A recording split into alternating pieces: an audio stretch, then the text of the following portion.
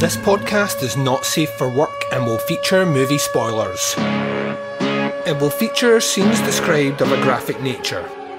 It will contain language which most listeners may find offensive.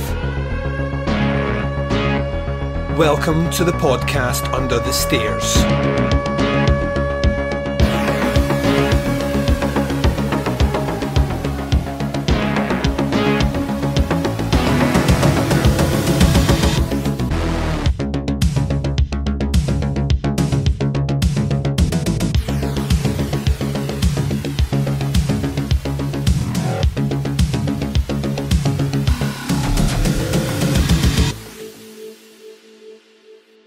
Hi everyone and welcome to the podcast Under the Stairs. I'm your host Duncan McLeish. Welcome to the show. Up on this episode we're doing a brand new review of a horror movie that got released a couple of months ago via Blumhouse. This one is Imaginary. Now this one is now available on demand, in the States at least. I do think it is available in the UK, although I did use a VPN, so I can be no judge of what's available in the UK. Let's say it is, and if it isn't, it will be soon. So yeah, Blumhouse, the studio behind this one. Blumhouse, the house of horror that, I'm going to be honest, could use a new coat of paint. They've been swinging and missing for a wee while now. They're not having a great year. I think Imaginary probably did okay, but I think they are in the hole for several hundreds of millions because that Exorcist movie bombed, and rightly so. So yeah, Imaginary is a movie that we're covering on this one because it's still a relatively new title. There's a chance that maybe you're stumbling across this review but have not checked out the movie. So this will be non-spoiler where I can. However, use your better judgment. If you do not want to know anything about the movie even at all, and you're going to watch it, then hit stop or skip ahead to the end or do whatever you do, but go away, check the movie and then come back and check out this review. If you're sticking around beyond that warning, then this one's on you. Don't say you weren't warned. So yeah, we're going to talk about Imaginary, the movie about imaginary friends that might not be imaginary. Does that sounds like an interesting setup, or does it? Here is a teaser promo trailer for the movie, and when we return we're discussing it right after this. Home sweet home. I just want this to be good for the girls. We left you all alone down here.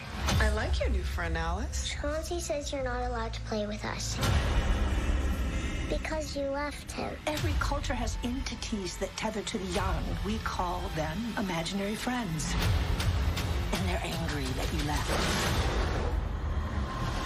Imaginary, rated PG-13, only in theaters March 8th. And welcome back. So, Imaginary, directed by Jeff Wadlow, who's done a couple of movies now for Blumhouse. He did that Truth or Dare movie and that Fantasy Island movie. Both movies I did not like. So he is continuing a trend here on movies that they're just maybe just not made for me. Maybe I probably, as a 42-year-old man, a lifelong horror fan, I'm probably not the demographic for the movie Imaginary. But let's give you some details on the movie. This one is directed by Jeff Wadlow. It is co-written by Jeff Wadlow, Greg Erb and Jason Oremland. The movie itself stars the following cast: DeWanda Wise, Tegan Burns, Piper Braun. We've got Betty Buckley, Tom Payne, Veronica Falcon, Samuel Salary, Matthew Sato. We have Alexia. I'm sure that's not how you pronounce her name. And Rhythm Hard and some other folks in here. Synopsis for this movie is listed on the IMDb's. A woman returns to her childhood home to discover that the imaginary friend she left behind is very real and unhappy, and that she has abandoned him. So this movie, to be honest with you, the trailer didn't look great to begin with. So I'm not going to say that I went in with the sunniest of dispositions and I didn't go in with a spring in my step and was like, you know what's ready to rock my world. But I was suitably prepared for something to grab me. I like stories from the kids level in horror. I think that's quite, especially when you take what as an adult is a very strange concept. The concept of an imaginary friend as an adult is fucking disturbing. But as a kid it's like, oh, overactive imagination. And an adult, it's lock up in the, funny farm with the old giggle factory with the the white jacket. But in a kid, it's like, oh, they're so whimsical. World building is what they're doing. And so I love, as an adult, viewing things through that lens. You check, how interesting would it be to add that small level of menace? So, like, as a concept, I'm not against it, even though the trailer looked big and dumb. I think where the movie kind of falls pretty much from the off is that the movie itself struggles with what it actually wants to be. This is a common theme through a lot of horror movies I've seen this year, and it tends to be the ones that steer away from trying to appease all audiences and actually focusing on what's trying to do narratively and the storytelling that actually worked for me. A movie that I saw this year, The Coffee Table, for example, it's a movie that has a very distinct view on how unpleasant it actually wants to be, and as a result of that, it never feels like it's capitulating or compromising with the audience. So that kind of works for me. Even if I didn't like it, I would appreciate. I did like it, but even if I didn't like it, I would appreciate the craft. Imaginary kind of feels like it once again is made for a very younger teen market, but as we've seen with movies like Five Nights at Freddy's, unless you actually bite in with that with something. Like, I watched horror movies when I was a young'un, and the ones I watched I probably shouldn't have watched, and they were all gory and violent and all the rest. And kids today are tougher than I was then, so I think kids can probably watch something a little bit more dangerous than this. The movie kind of mollycoddles people in a way which just is not satisfying. The acting and the story is at times pretty dumb. The concept, the world building that they do to try and articulate what the imaginary people are, where they come from, and the space beyond is quite interesting, but it falls very quickly into cliche that any spark of originality becomes almost a signpost to, oh yeah, that horror movie did that, or you end up recalling God knows how many other better horror movies. There's one that is like much too long as well. It clocks in at 1 hour and 3/4. This could have easily been 1 hour and 20. There's too much family shit going on here, and there's also this kind of drive to introduce a subplot with an ex-wife and, you know, the custodial attitude towards this child that I feel like is a distraction. I don't know who it's to serve either, because the audience is fully aware there's something creepy going on, so it's not as if you're trying to, you know, switch the narrative and be like, oh well, maybe it isn't something supernatural, maybe it is just this parent. It's clearly something otherworldly right from the beginning, so I'm kind of confused as to the choice in that as well. It's not nearly as scary as it should be, it's not nearly as violent as it should be. The effects, the digital effects, are going to age horribly in a couple of years, there's no getting around that, and the pacing just feels off. Too many lulls, too many bits where we lean too much into not satisfying storytelling instead of going, like, I would love, like, you watch a movie like Little Monsters, which I know is like, what, 40 years old or something now, 30, 35 or something. That movie, like, see when you finally get to the other place with all the monsters, it feels rich, vibrant, in a world that's been lived in. This one felt sterile and computer game-esque. Didn't like the soundtrack. Like, I will usually fall back on it, but the soundtrack's at least interesting to listen to.